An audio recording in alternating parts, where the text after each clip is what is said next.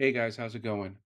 I've been using the iPhone 15 Plus Max here for a bit and trying to find out the minimalistic way of using an SSD on here.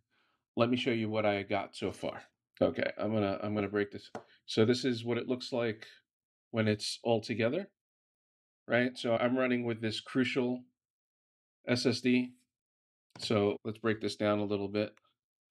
So parts that's needed. So I'll put links down to all the parts in the comments there. So we got this little USB-C U or 180 degree adapter, right? It's a little hard to see on there. Let's do that. And then we got a USB-C male to male. It would be nice to get one of these that are actually USB-C male to male on both sides, but I haven't seen one that actually is good for the data rate. I've seen charging ones, but that's not what we want. What we want still get the max rate through it. I'm running these little Crucial, I think they're T9s. They came out with a T10, but the T10 you can't, the current Macs will not be able to get the full throughput of the T10. So it's pointless on a Mac at the moment. So the T9s are the better bet. You'll get the most out of it. They're fairly thin. I think they're a lot thinner than some of the like Samsung drives and whatnot. However, with this build out and these parts, I ended up needing to make it thicker. I have a little 3M metal mounting plate on the bottom, and it works nice with my mag back cases because again this case is a big magnet and it's one of the strongest cases when it comes to the magnets that I've tested. With that said, this sticks right to the back of it without a problem, right? So the idea here is you use the little U, click in the bottom, and then you use the male C to connect it. Between this metal plate, I also put some double-sided tape. I think this is Gorilla Tape. I have 3 layers in there to get about the right thickness, so I ended up having to make this thicker, which is not optimum. Now, again, I would like to find another one of these 180 adapters that are not as thick. This way I could just have that straight. I don't know if you can see this, but see if I judge it by the light. Yeah. So we could see that it's off a decent amount if it was just flat.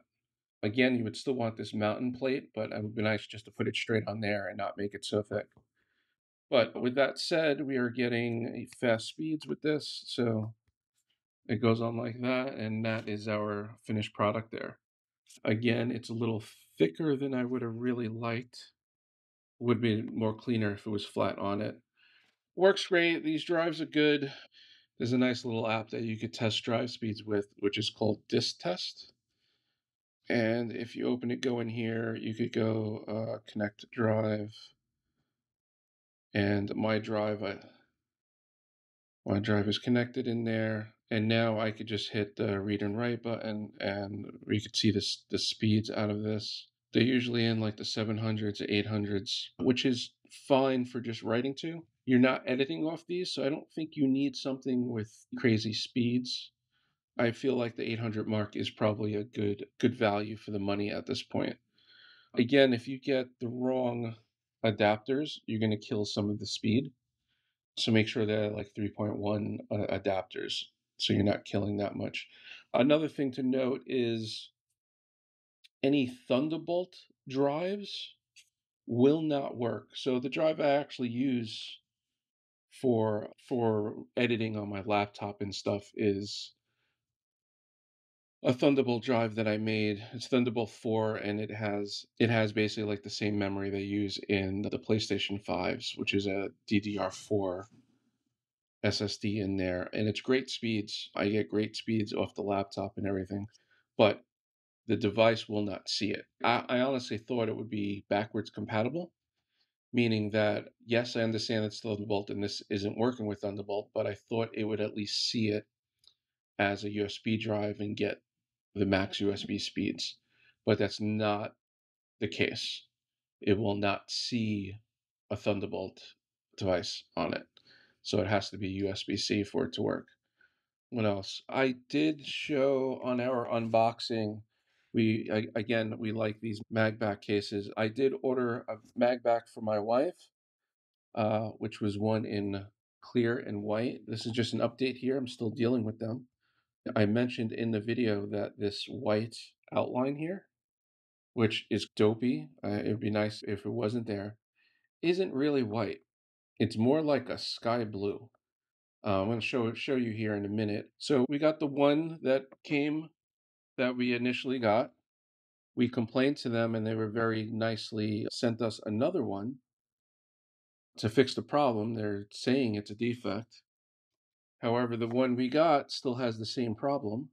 And then I'll open it here. Look, as soon as I open it, you could see the color difference, right? This has a blue tint to it. That's not the camera, which is why I'm trying to show it right next to it.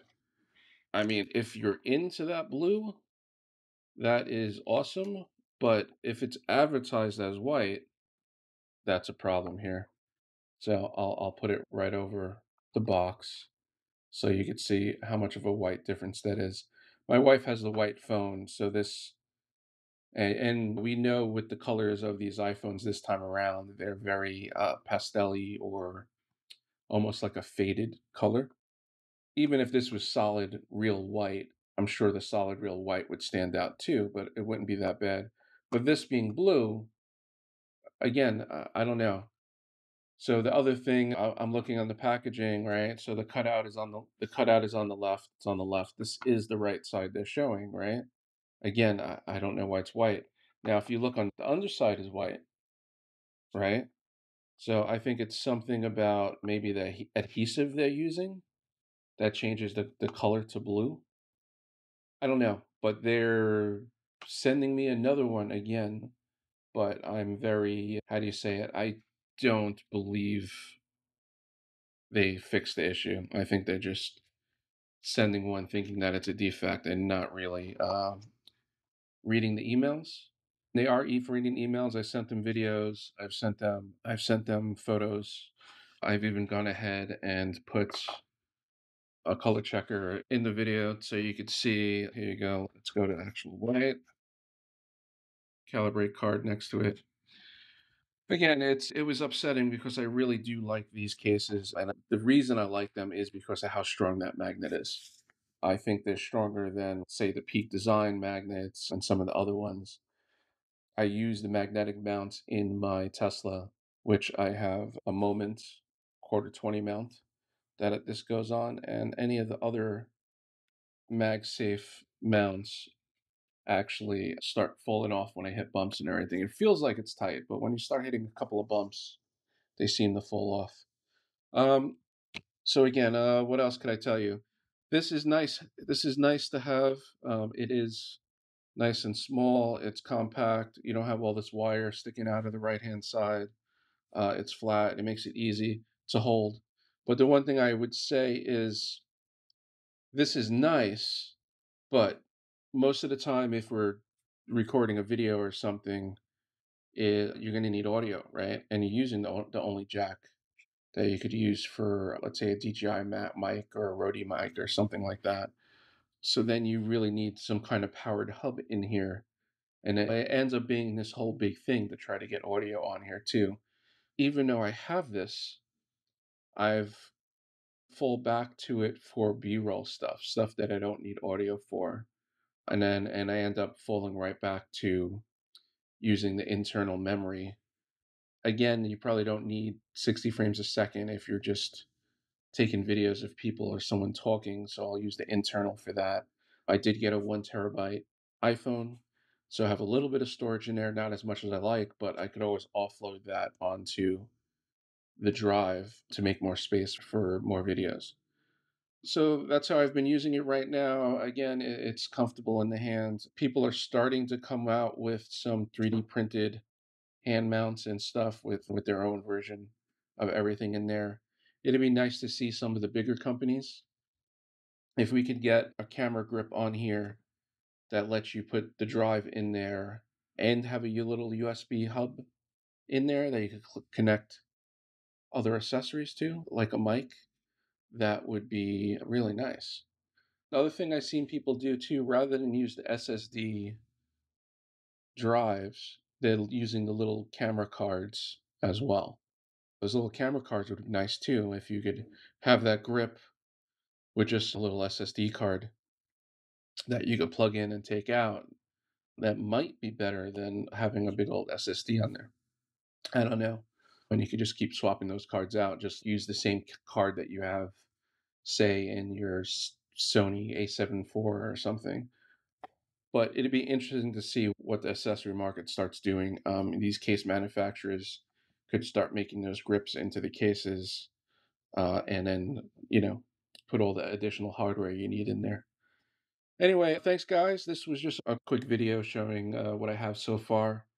Oh yeah, I'm gonna keep thinking of stuff while I'm here. The action button, the button above the volume buttons that you get set to do stuff.